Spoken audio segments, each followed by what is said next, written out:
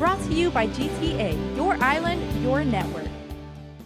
Did longtime University of Guam psychology professor Dr. Michael Ehlert cross the line? Prosecutor Matthew Heibel thinks so. All three of them were in the water that evening, about waist deep or so.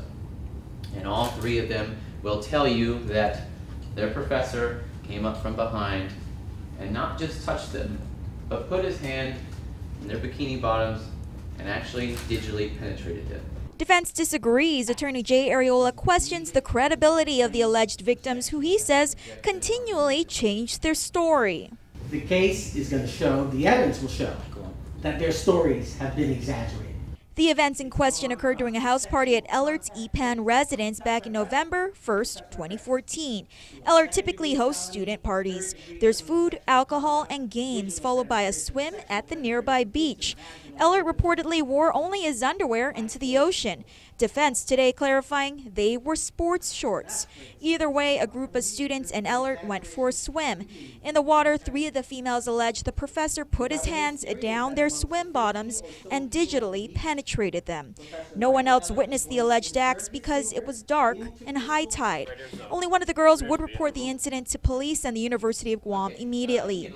The other two alleged victims didn't come forward until much later. Though he's charged for inappropriately touching three females, the government is anticipated to call two other women to the stand who allege they too had unwanted sexual encounters with Ehlert in the past. The government is also anticipated to present a video recorded that night. According to Heibel, the video will show Ehlert intoxicated, dressed only in his white underwear. Areola, however, says the video will show something much different. You'll even see a video that was taken by one of the students that shows some of the students hanging around at the party and shows the professor of psychology coming through the door, sort of stumbling on the door, being led from behind by another student in his white underwear. That one video clip, you can see many of them interacting, and the video is very telling.